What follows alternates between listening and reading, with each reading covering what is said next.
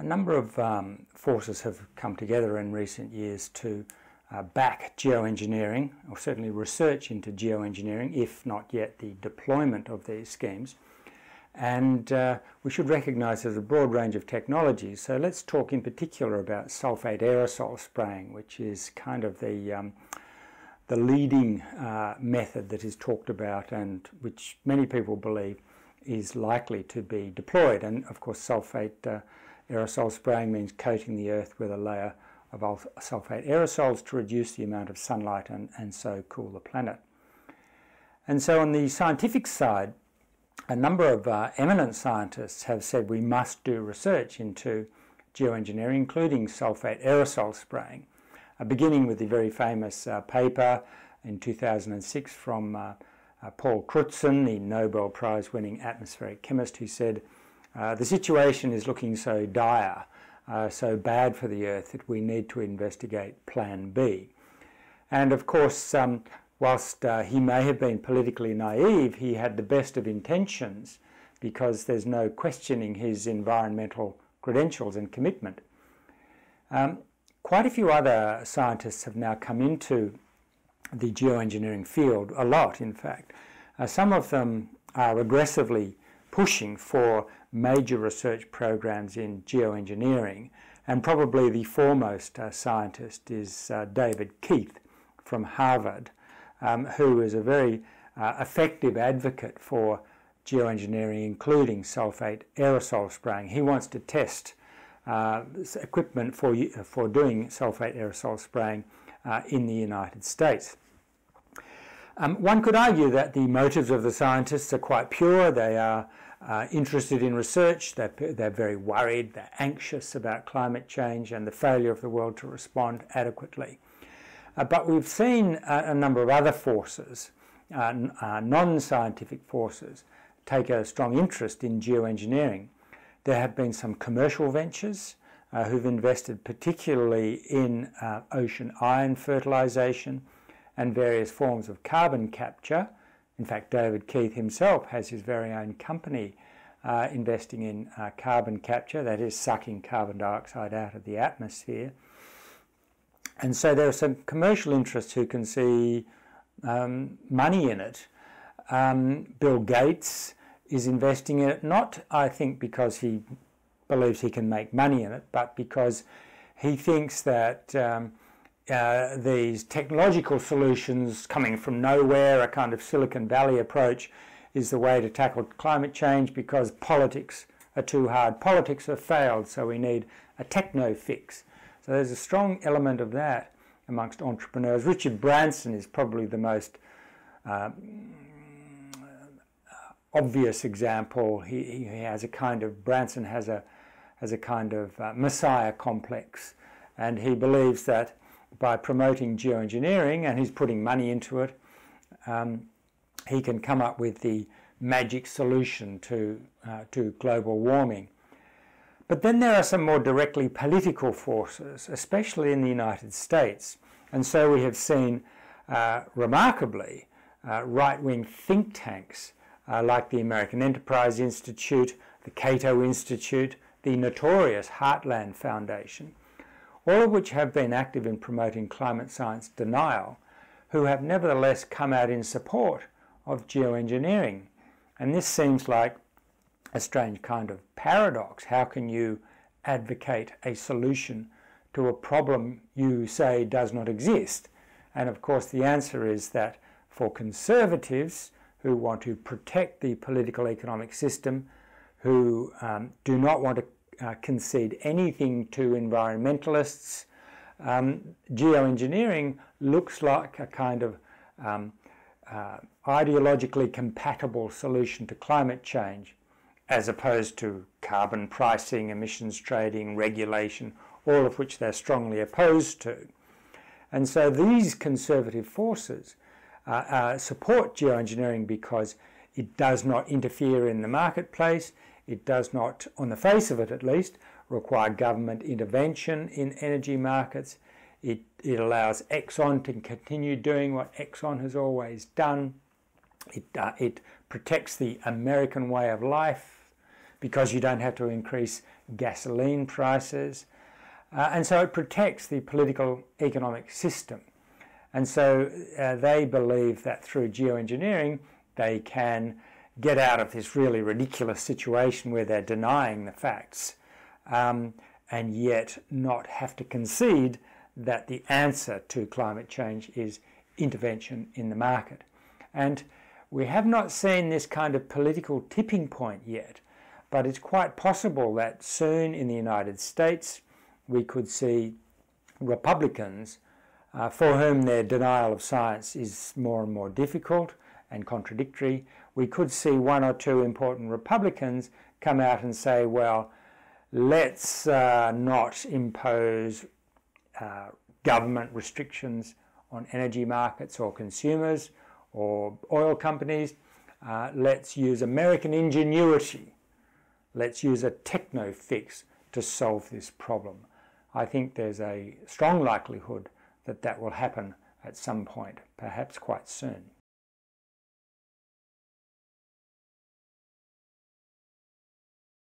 Well, talking about geoengineering, particularly sulfate aerosol spraying, which would effectively install a global thermostat where, roughly speaking, whoever controlled it could turn the temperature down a bit or a lot or back up.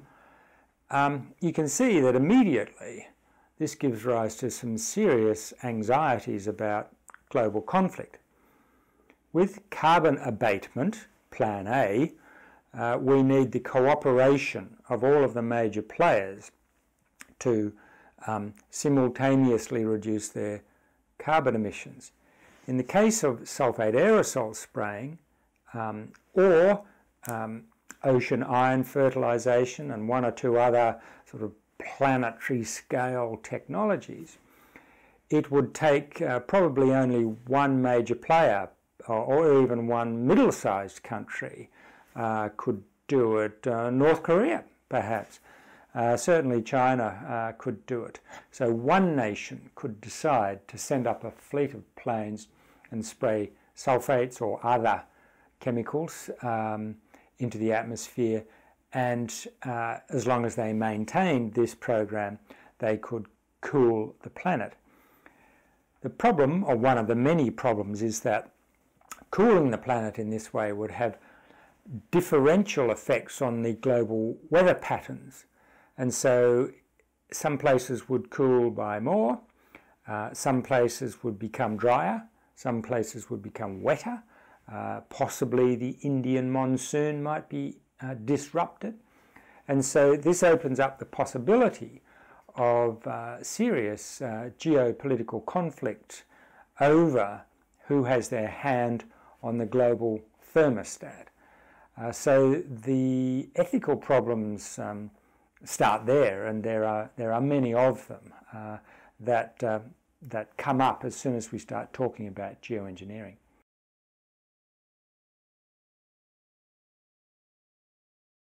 Well, one of the biggest ethical questions is the question of whether it is right and proper for human beings to attempt to regulate the climate of the planet as a whole. And of course, it would, if human beings could do that, or some of them, they would regulate it in the interests of themselves and certainly of human beings rather than other creatures on the planet. So there's a kind of profound ethical dilemma here of whether humans should attempt to play God. Because, of course, for as long as the Earth has been here, for 4.5 billion years, the climate of the Earth system has been determined by unconscious natural forces. And so here we would have a conscious decision-making creature coming along and deciding deliberately to alter the climate of planet Earth. That is the biggest dilemma, but there are many others. I mean, for example, there is the scientific question of whether we should do research. Now, if you ask most scientists, they always give a standard stock answer, and that is More information is always a good thing because it will allow better decision making, even if we decide on the basis of the information that geoengineering is not a good idea. But there's more to it, of course, because information is never neutral. Information on geoengineering will change the situation. Information on sulfate aerosol spraying will, of course, be used in political ways to advance certain arguments. And those who are supporting sulfate aerosol spraying will be inclined to emphasize the positives coming out of a research program and downplay the negatives. Of course, we've always seen this. This happens with nuclear power, GM crops, agricultural chemicals. This is always the situation.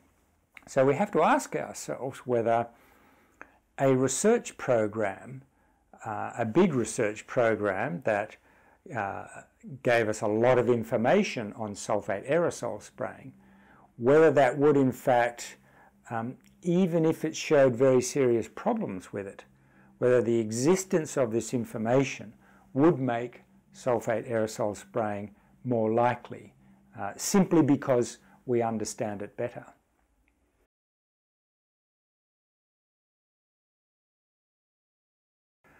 Well, geoengineering obviously has very important strategic implications for every country if it were to go ahead, or even if it were threatened.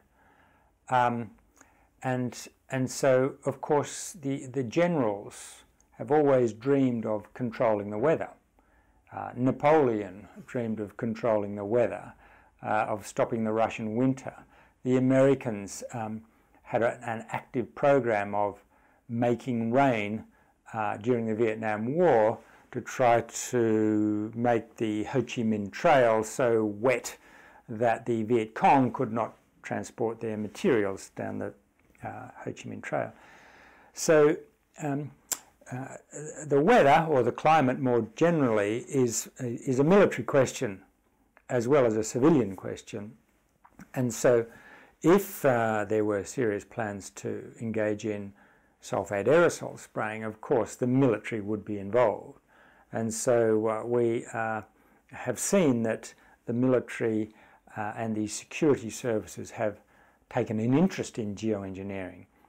At the moment, as far as we know, they are only engaged in a watching brief, keeping an eye on what the scientists in various countries are doing.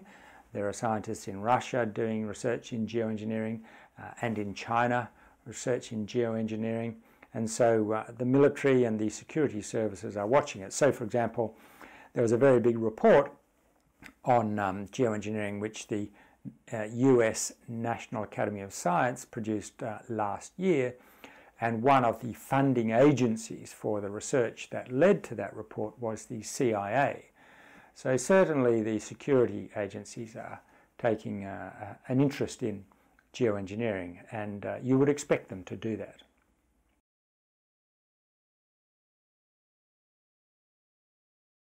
Will Plan B be applied? Well, it depends on which Plan B we're talking about. If we're talking about certain carbon capture and removal technologies, such as reforestation, then that is already going ahead. If we're talking about a big industry to extract carbon dioxide from the atmosphere, concentrate it and then pump it in underground somewhere, I think the economics of that might rule it out. But sulfate aerosol spraying has a lot of attractions. It's cheap, it's relatively easy, it's not technologically sophisticated, and it would work quickly. So if we can imagine in, say, 2030, there is a sudden spike in global temperatures and massive disruption to global climates. And the Chinese government, for example, has huge social unrest because there's a drought and famine. the temptation in those desperate times to engage in desperate measures could be very high. So I think that it is easy to imagine plausible scenarios in the next 15 to 30 years when, yes, geoengineering could become a very attractive option for desperate governments.